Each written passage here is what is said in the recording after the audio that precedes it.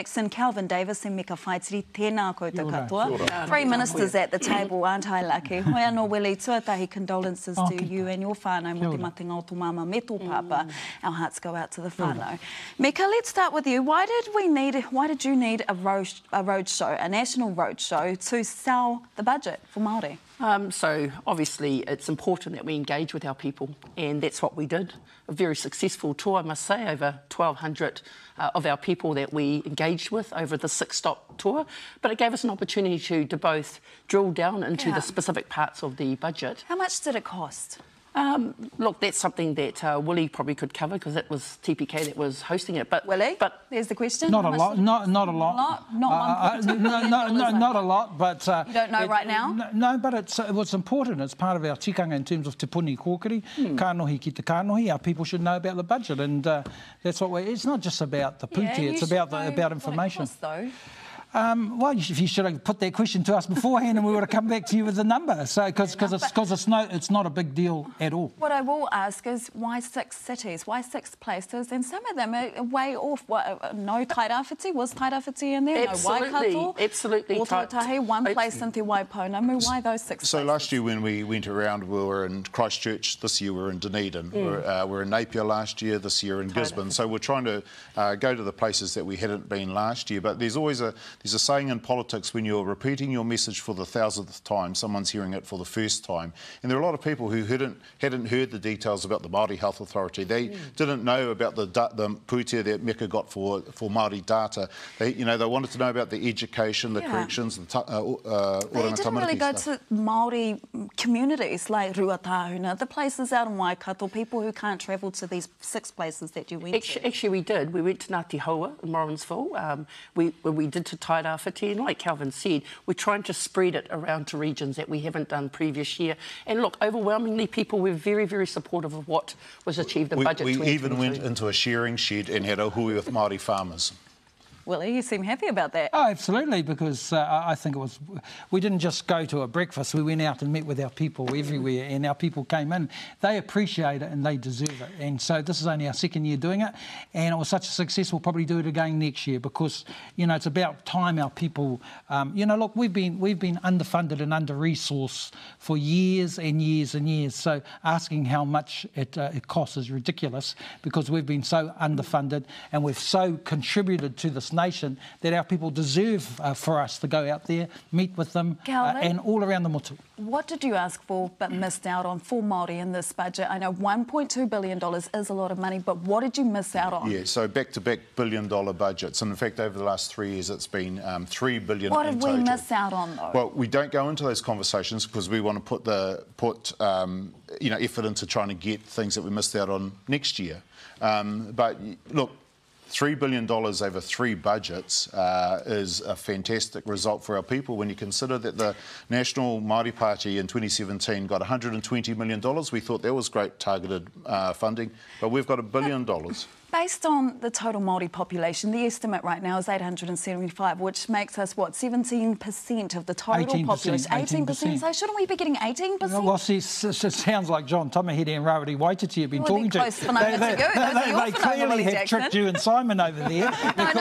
No, because I've got to say this nicely, you're talking rubbish, OK? No, you are, because Māori providers are only 5%. So what you're thinking was, you're thinking that... What about Māori people? No, well, because Māori people get it through the main spend. So what we're talking about is $1.2 billion in terms of targeted funding, which goes out to about the 5% of Māori who are out there. 88% of our people use mainstream. We get them all with the other spend. So we have 2 types of strategies. So you've got to stop believing the Māori Party hype and nonsense where they start saying, oh, there's 800,000 Māori. No, it's rubbish. Because shouldn't we be getting what's an equitable stake? But what we're getting is 10 to 15 times more than we ever got. And so that's why Kelvin said 120 million. We're getting 10 to 15 times more, 3 billion in the last 3 years. So much more. Is it equitable? Is it enough? No. But we don't want to break the country. We're on a bit of a journey here. Just like Mahuta and O'Regan, they took 170 million. They could have taken 15 billion. But we are aroha people, and we'll work with the people, and we'll run two strategies. Not everyone goes to kohanga or kura kaupapa. So we have to get all those Māori who are not involved in Māori strategies. And so 1.2 billion gets the 5 to 7% of Māori providers. We get the rest with the main spend. So please stop that question. I never want to hear that question again. Well, I'm going to ask you next time, okay? Okay, I need informant of yours. I'm going to bring Meka into the conversation. Let's see, this week you announced some good funding around Māori Climate Action, the Māori Climate Action platform, as well as funding for that. Why do we need a Māori climate action plan for Māori? Aren't Māori already leaders in that area? So here's the deal. Adverse weather events, oreni, particularly coastal communities, of which I come from in the Tairawhiti, means that a lot of our communities are exposed.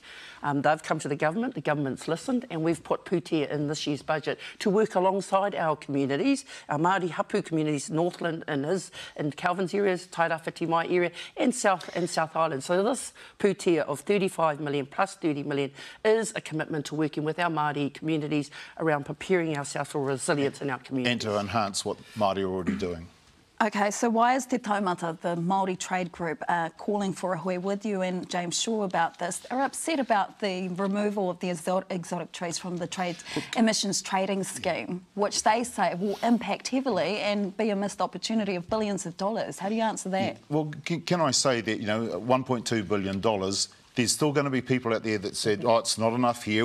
Our group should have got this, our group should have got that. In the media, this isn't about that, though. We'll go back to Meka. The question really is, these people, Māori trade group, Te Taumata, are saying that this is actually going to impact quite heavily on what is potential on Māori land. It strips away Māori landowner rights. And this government has been actively engaging with forest owners, Northland, Tairawhiti, Te Aroha. Was there enough consultation with Māori? Well, we've got a real urgent climate change challenge on us, and we want to make sure, and this government has been actively engaging. Like you said, we'll meet with these groups, as we've met with all other iwi groups, around ensuring that iwi's rights and interests around preparedness and access for funding through this government is actually being met. And it's not over yet. We were with the Minister and with James the other day. It's not over. We're meeting with Māori groups this week, and it's an argument about exotic and natives. We get it, and we'll talk with them about it. It's far from over. We understand the arguments. There's some fair arguments there. Yeah. Just give us some time. We can't do everything. Just remember,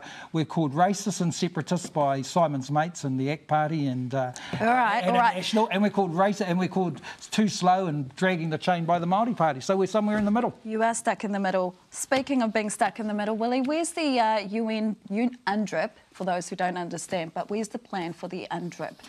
Well, it's a good question. I just got the draft yesterday from our team working on it. What can you tell us about it? What's in nothing. But you haven't read it. I've got to have a read, and the nation, we'll see what sort of invites we get coming forward. It is a serious and sensitive audit, really about co-governance. Absolutely. There's a lot of misunderstanding and misconception about what co-governance is. Some assume that it's co-government.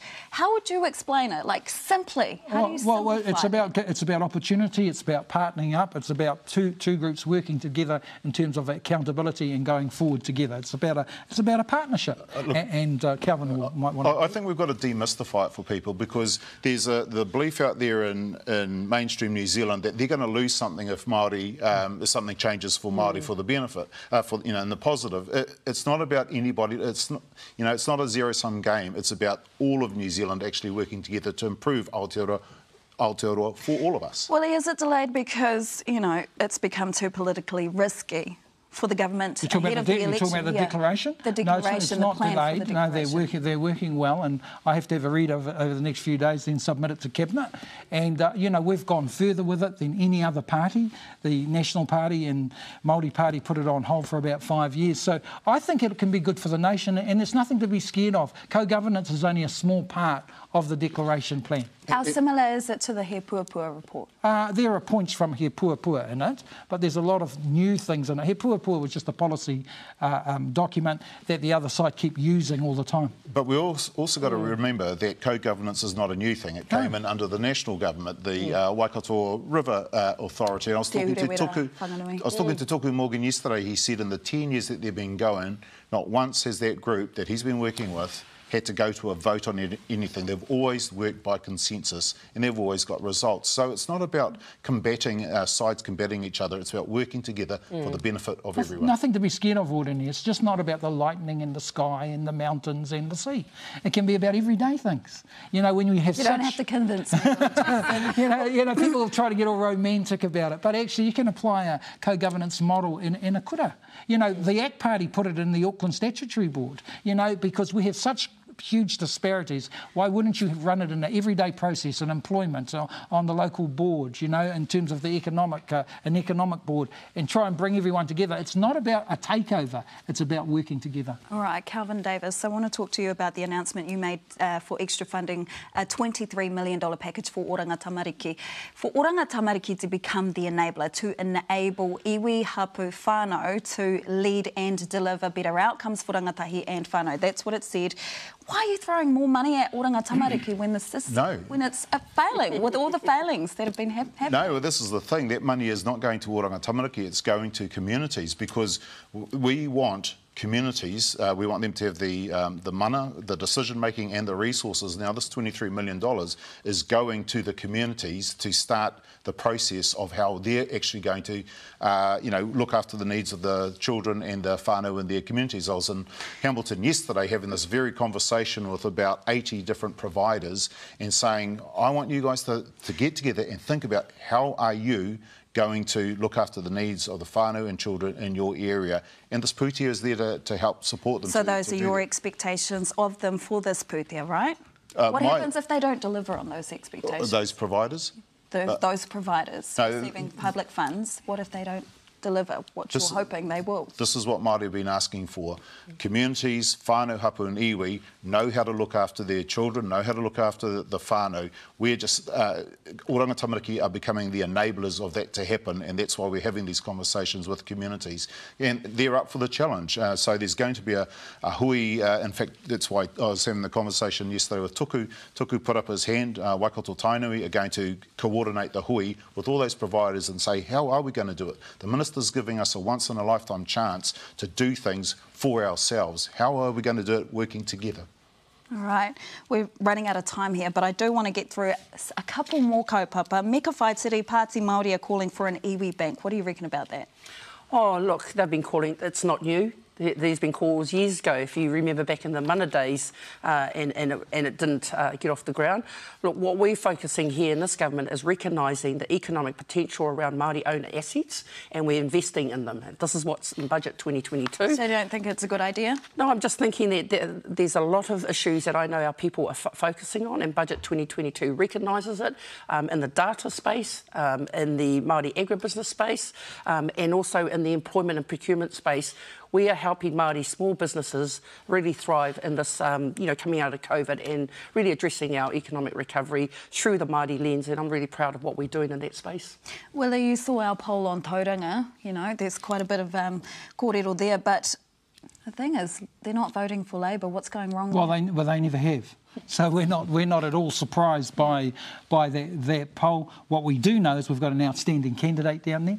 Jan Tinetti serves us proudly. I work with her actually on the Mana Wahine claim, and so it's terrific working with her, and no surprises. And they've probably got a few more percentages because Jan had COVID this week, so you know. So what, that's going to boost her races? Okay, so we dropped behind a little bit, but no surprise. And we got, as I said, we've got a fabulous candidate down there. Ka pai, Kelvin Davis as the Minister of Te Arawhiti, Māori Crown Relations. You guys are handling Matariki this year. Thank you very much for making that official, for pushing that through. But the question is, 60 applications got approved. Have you been invited to any of the kaupapa being howling in Matariki? All of them. So which one are you going to pick? Well, look, okay, so the main event on the 24th, and then I'm coming up to Te Atatu because the Te Atatu Marae always have a Matariki event. That's the Saturday morning. Then I'm going to try and get up north to the rest of the electorate and see what's going on up there. But Te Arawhiti have been able to put out pūtea to support all the events that are going on so that all the regions can celebrate Matariki in their own way across the nation. Yeah. This is about Aotearoa. It's not about just Māori. It's about us as a nation. Yeah. Willie, what are you doing for Matariki? Well, I'm like him. We've got invitations everywhere, but I think it's wonderful. And again, you should thank the Māori caucus and the Māori Ministers for driving this. I will thank Rangi Mātāmua for the idea. We love him too. Absolutely. He's our leader on this, no doubt about it. Absolutely. But it takes a brave and courageous government to take these sort of things up. So thank us for driving it and thank our Prime Minister and our Pākehā colleagues who've embraced it too.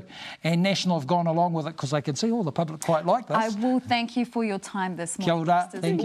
Thank you very much for extending, for taking up our offer. It's been a while, Willie. Yeah, and you're going well. You're going well. Very much. We're proud of you.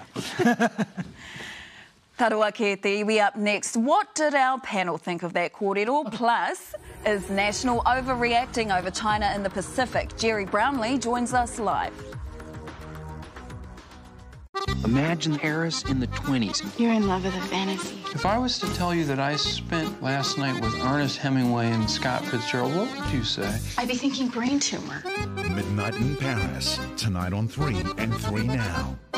It's the final days of Torpedo 7's Queen's Birthday Sale. Get up to 30% off selected bikes, 40% off a huge range of Torpedo 7 branded jackets and Summit Merino thermals, and 30% off Torpedo 7 branded snow goggles and helmets. Hurry, ends Tuesday.